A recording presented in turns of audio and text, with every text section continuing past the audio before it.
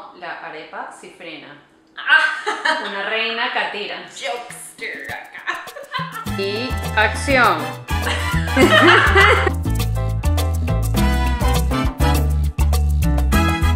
Mayonesa.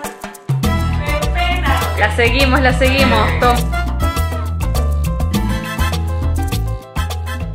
Welcome back to another episode of Divina Cocina con Andreina. I'm Andreina. If you like cooking Venezuelan food, you want to learn more about our culture, about the food we make, like this video, subscribe to this channel, as we will be going through the Bible of Venezuelan cooking, Mi Cocina by Armando Escanone. No, this is not sponsored. No, I didn't write the book. I didn't write any of these recipes. I just grew up with them and I wanted to share them with you. So today we are going to be doing one of my favorite rellenos, which means filler of arepas. It's called Reina Pepiada. Apparently, according to my camera woman today, she said that it is based on Mi Venezuela, so pageant queen, Miss, what is it called, a pageant queen? No, ¿verdad? And apparently a famous one in the 50s, and they made this recipe after her. The first Venezuelan international beauty queen. There we go. Susana Dujim. Okay. Sorry, apparently it means curvy queen. Curvy queen, like all the curvy queens here. All my beautiful Latinas. You don't have to be curvy tampoco, it's okay. All different sizes, all different flavors. Entonces, this recipe consists of chicken, avocado, mayo, salt, pepper, mustard, Worcestershire Sauce. Super easy. You can put it all together really fast. And yeah, so let's get to it. I cooked up 3 chicken breasts from Costco that I had. And you put them in the oven for about 20-25 minutes, 350 degrees, salt, pepper. I used avocado oil this time because it's at a higher heat. And then took them out, they cooled, let them cool completely, shred them super easy with 2 forks. Literally not hard, like the normalmente episode, which I'll link right here, which you can see. And so yeah, so now we have our 3 chicken breasts, which I'm gonna put in here, this bowl, so that we can mix.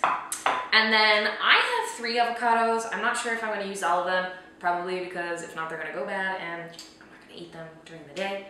So we might as well mix this in here, make them super creamy. So we're just gonna cut them up and place them into our bowl.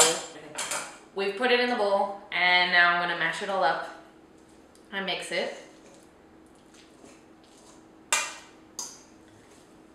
It said for 2 chicken breasts, half a cup of mayonnaise. So I'm gonna do a little bit more. See if I have enough, because this is a teeny tiny mayo. You can't always plan for this kind of stuff, so yes you can. You can go to Publix and buy food. Okay, I put that in there.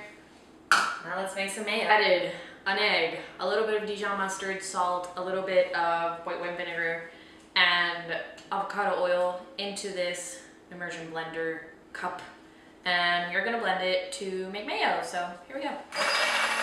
So we've made our mayo. It tastes very much like avocado oil, but who cares because this is avocado. So we're gonna add more to this. Okay? Then we're gonna mix it all up. This is what makes it so delicious. Because, you know, mayo is just fat and goodness. But good fats. Some Dijon mustard. Ay, cómo sale volando. Al gusto. As he says, to taste. And then we're gonna add some Worcestershire. He said about 1/8, so that should be good. And then a little bit of salt and pepper. Ooh!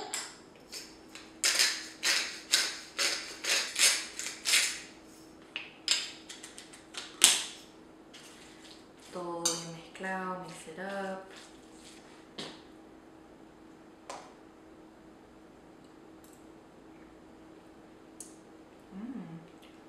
fresquito, la verdad. Me parece que le falta sal. It's missing some salt.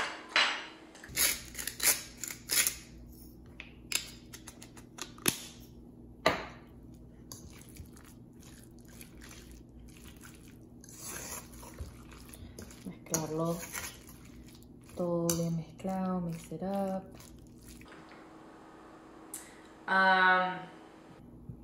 My camera woman's mother-in-law puts in a little bit of ajo porro, ¿no? ¿Viste? Ajo porro, leeks. Not fried, but cooked in butter, simmered in butter. Sauteed. Sauteed, esa es la palabra. Sauteed in butter. And says it makes all the difference. I trust her. I'm sure it would be delicious. I know people have put onions in this too, pepper, ají dulce. So honestly, for these recipes, como que you can really add whatever you like in them, and they'll taste really good. I mean, puedes meterle lo que quieras a la arepa, like, honestly. That's what she said. I know. If you want to learn how to make arepas, there's a video of how to make arepas. I'll link it here. And my first one is not the best one, pero it tells you how to do them. And those are also very, very easy to make. And very fun to make. They're some of my favorite things to create. Alright, vamos, let's try this one. So. I like that more. Thank you for joining us. Again, I come out with videos every week, so again, like, subscribe, and I'll